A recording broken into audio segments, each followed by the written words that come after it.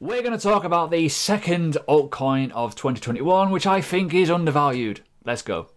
So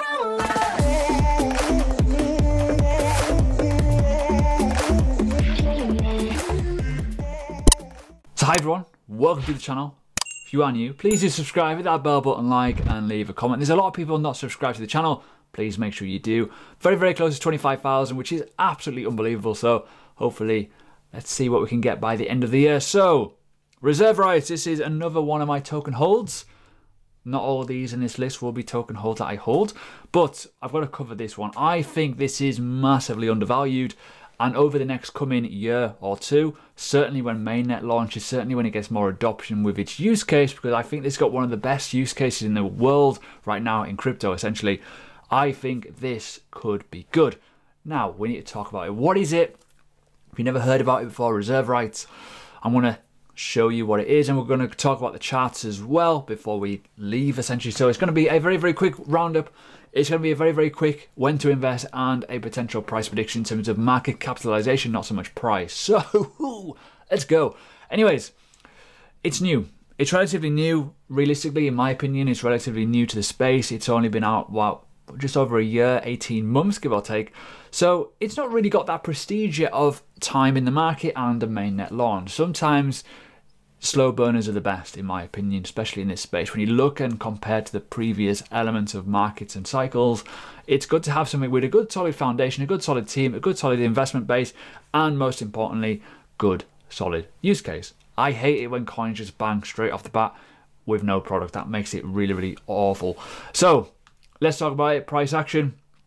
It's doing very, very well, and I still think even with the good positive price action, as you can see here over the course of 2020, it's still undervalued in my honest opinion. So let's talk about what is it. So first things first, what is it? It is a flexible pool of stablecoins designed to reduce the risk through diversification and decentralized governance. So we think of the world of inflation, stimulus, money prints, all kinds of backed bailout loans and stuff. It creates this thing called inflation, and it can get very, very bad and go into hyperinflation. We've got all kinds of figures on this in a minute. So essentially the basic use cases, by the way, watch that video, it's pretty cool. The whole purpose of this is to protect your money, your assets, to send money across borders and accept anything easily in terms of payment. Okay, so you got problems with hyperinflation. That could be a problem. We know that. We've got a problem with sending money. That could be deemed a problem if it is in those situations, i.e. inflation, and obviously to be able to accept things very, very easily, to use something away from that damaged, currency with something that is positive, that is backed and actually works. This is what reserve rights is aiming to do. Moving down in terms of like roadmaps, I'm not going to show the roadmap. It's a roadmap in terms of white papers and stuff like that. You don't need to realistically look at the white paper to see where they're going with this in terms of direction of how fast things are progressing in the world and why, in my opinion, this is very, very important. So overall, there's going to be two tokens. RSV, which is a stable currency. This is the one you do not invest in. This is the one that you would use if you are in certain said countries, which we will come on to in a minute. The stable currency that is, economically backed and legally, keyword, robust at any scale, decentralized, 100% backed and funded by top Silicon Valley investors. I will come on to that in a minute. And then you got the RSR, the reserve rights token, the one that I'm talking about here, the one that you could potentially be investing in if you so wish to. Not financial advice, but this is what I'm showing you. Now, this is a fluctuating protocol, and it plays a role in stability of this bad boy here. So if it goes above $1 or below $1, it will be used to make sure it is stable. Real assets will be on there, which is really cool. So moving on to the next part of this. I mentioned before the core money problem of anything, right? There's countries here with their annual inflation rates. Venezuela, South Sudan, Dominican Republic of Congo, you got obviously Argentina, Libya, Angola, Sudan. I've been to a few of those countries in my military time. Not ideal, and yes, I've been to South Sudan, I've been to Libya, and I've also been to Yemen as well.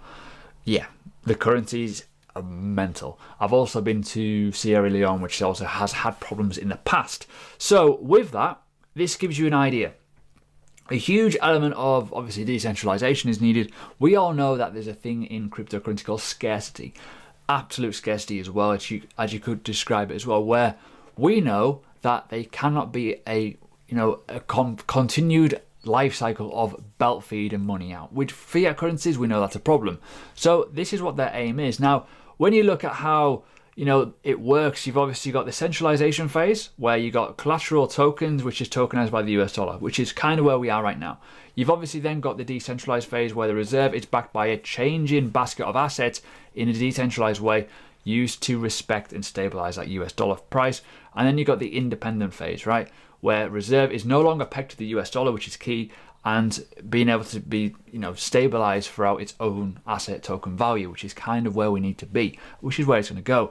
As you can see here, the tokens, as I've already mentioned here, you've got RSV, you've got RSR, and then you've got collateralized tokens, where this is like that basket, that element of reserve, where it is ability to, stick to that level pegging without worrying about what the US dollars do, not worrying about what, that level of fundage is belt feeding. It will do it on its own element in a decentralized way away from that peg, which is perfect. In some ways, yes, it'll be pegged at $1, but it's not going to be pegged at that dollar, if that makes sense. Yeah, simple. Anyways, moving on into what I see as the most important thing. Obviously here, have a little look. This is kind of how it works. It's a step-by-step element. And the element of tokenized assets, real life assets to be able to be used is also key. So it's not going to be on to that one point of failure, essentially. So if things go wrong, well, yeah, you got a problem. Moving on to the investment side of it. Now, this is where I obviously mentioned before, it's backed by top Silicon Valley elements and people and companies, whatever, institutions. Obviously, you got here, you can see Sam Altman, very, very big angel investor in Airbnb, Stripe, Reddit, obviously Pinterest, loads. Coinbase Ventures, top tip. There's probably going to be a Coinbase listing at some point in the future due to that. Peter Thiel, co-founder of PayPal. PayPal are in this industry, we know that now. And hello, we have a individual body who is backing this to the hill. Crypto Lotus, you've got all kinds. Jack Selby as well, founding member of PayPal. You've got loads of people here that have got real life experience in the world of, electronic payments, finance, all that kind of stuff. Here as well, Eric M. Jackson, obviously VP Marketing of PayPal. You can probably see the trend here. Who else have we got? We've got some huge names, realistically, when you think about it. Jeff Morris, product of Tinder. Yay. But also included investments in Compound Finance, Blockfolio, Ocean Protocol, and CryptoKitties. So yeah, I don't have to go too far into this in terms of like you looking at this and thinking, well, actually, there's some real big backing here. And this list, by the way, keeps growing. Every time I come to this page, it keeps adding people. There we go. Principal partner of and financial director of Visa. Sorry. Boom. So it's looking quite good, isn't it? I know. Moving on to the world of, where was I going to go here? I can't even remember now. Can't remember. There we go. Initial back-in. Okay, coins. Initial circulating supply. So this has been around for a while now. As you can see, May 2019. There's still no mainnet yet. Mainnet is not here yet. So you got initial circulating supply, as you can see here. But the thing that I want to talk about here is this. People always ask about these. Now, this is in a slow wallet. It's not even moved yet. So one thing to note, the team have not got their tokens yet. That's until mainnet is launched. That is perfectly valid. That is fine. The transferring of those will happen at some point in the future, right? Reward for doing all the hard work. 55% of the total supply may never be used. It may not be even on the exchanges. It will be used for different elements of developments going on into the future, into their future back-end projects and all kinds of stuff for the future. That doesn't mean that it's going to get dumped on the market. That doesn't mean it's going to get sold at all or in circulating supply. So we could probably presume that maybe 56% of the tokens may never even hit the market. That's interesting. They could be sold, burnt in other different ways to the ability that it will raise funds for future developments. That is key. Moving on to how to see that. This is a contract here. As you can see here, a lot of money in there, but nothing's moved. Realistically, hardly anything has moved at all in the ability of this. Obviously, you can see here, and the one thing about this, which I do like, they have to give a 1 month notice that they are going to move anything, which is kind of important. Moving on to, obviously, the contract. That's a contract. That was when it was created. So it's all there, right? All the information is on that website, transparent and good, right? The biggest bare bone that I have with any project is they hide little things like this. They hide the fact of how many of the tokens are actually on the market, what the tokens of like the founders and stuff have got. This is all there. So let's talk about investment style. So as always, we've got to try and invest when it is undervalued. In my opinion, undervaluation is always key.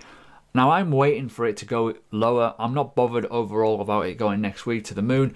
I want this to be as low as possible to get a decent sized bag. By my own admission in previous videos, I've said this as well. I don't have a big enough bag of RSR. I always say it. I need a bigger bag. So I'm hoping it goes down in price, but personally, I still think this is majorly undervalued even at this current length, which we'll talk about in a minute. But when you look at where it's been, top side, yearly and all-time high has been roughly just over 3 cents. We've actually topped out recently about 2.6 cents, not too bad. And if you're wondering what these bulls and bears are, that's the Hitman indicator. So if you want to trade off just that alone, you can be very, very profitable. It is very, very good. Link in the description. Anyways, I personally feel that we are going to retrace this entire move. I think this is a potential top area, but it could also be a nice retracement for a potential run anyway. So if we're looking at a potential upswing move to the top side, we have hit this 618 at a perfect level. We could actually be going for another retest of this level, but I also think we could be coming down as well overall if this is a local top. But you got to remember, the altcoin market is looking very, very bullish, and we could see some moves in the USD market, or maybe the BTC pair of this do well. So we've got to look at this at, a different sort of situation. Situation A is the obvious here. We have got a downtrend, right? That is one thing we've got to look at. We've got to think, well, could it retrace? Yes, it could, easily. So just be careful and be ready for some potential low orders. Now, where would you buy? In my opinion, if you go down to the weekly time frame, if you remove some of the noise, by the way, look at where key levels have kind of stopped and turned around. Look at this level here. Look at where these wicks have stopped and turned around and where wicks have been around. Look at these levels. Look at the weekly time frame and start looking. But if you're looking for an obvious kind of level, if you go for the weekly time frame and you're gonna go for it, look at the Fibonacci. Where is it going? 618 levels at 0.12 cents could be a very, very key number in the future. You've also got the 50% as roughly where it stopped and turned around before, 0.6, and then you got 0.9 of where we are, and we've just dropped below. So in my opinion, if you're gonna look for things, look at what this Fibonacci is doing from this low starting point all the way up to this top, and then retracement. Now we have retraced all the way down to the 786 before in the past. We bounced, and we're looking likely to carry on going up. Still in an uptrend, by the way, but I still think that we are going to retrace a little bit more, in my opinion, down to these EMAs and down into this little level here. So we could lose about 10%. If it gets even worse, which I kind of hope it does, 30%, potentially down to this 618 into this 0.128. potentially. So get an eye on that level. So that's what I think overall. Now these, as you can see here with these levels here, this is just a retracement of this bounce. So don't get too ignored by those, but this could be a very, very interesting area as well, just below that. So where can we go in the future? I've already talked about it in terms of potential elements of like long term. Now I like to compare this. Now some people say the same thing as me. I like to compare this to XRP, right? The reason being, similar sort of token supplies, i.e. if 55% of this is locked up, you're going to have a similar sort of supply. So it'll be roughly about 45% on the market, 55% chilling out, right? So that'll be 45 billion, right? XRP is currently at huge price levels. In my opinion, it could go a lot higher. It has been a lot higher. What if RSR does an XRP, i.e. not go up to $3, but actually trickles up to 60 cents, right? That would give it a very, very nice market capitalization, and it could be, in my opinion, very possible. You got to remember here, XRP has got 45 billion tokens in supply. It's currently sitting at $27 billion valuation. When you look at the use case, the backers, who's involved in RSR, I personally think that 177 million market cap is low. I see RSR being easily a top 20 coin, easily into the billions, 5 billion plus, in my honest opinion. At least if you're thinking of a bull market. Current situations, over 1.4 billion to get in the top 20. I see a lot of rubbish, in my opinion, in this top 20 that should not be in there, but a solid use case like RSR, in terms of the ability to send money, to protect money, to be able to help people in need, and it is backed by the likes of Coinbase, PayPal, big, massive people from previous big companies who have invested in huge companies that we take for granted every single day, is, in my opinion, a solid starting point. There's no mainnet yet. When there's a mainnet, ooh, we could get some very, very interesting information coming out about that very, very soon. When that is going live, I expect this to go hard and rally, but I personally want it to go a little bit lower to see where it can go. But my overall prediction for the future, I see this easily into the billions of market cap. Now, that would give it an easy 5x, in my opinion, but I think it'll go a lot higher than that. I think a 10x, 20x, maybe even a 50x on this easily, in my opinion, because of what it is. The use of cryptocurrency getting used in a, you know, a crisis situation is kind of key. That is going to get a lot of eyeballs, especially when you see who's backing it. So, there we go. That is my pick number 2 for 2021, undervalued altcoins. And I'll see you again next week for number 3.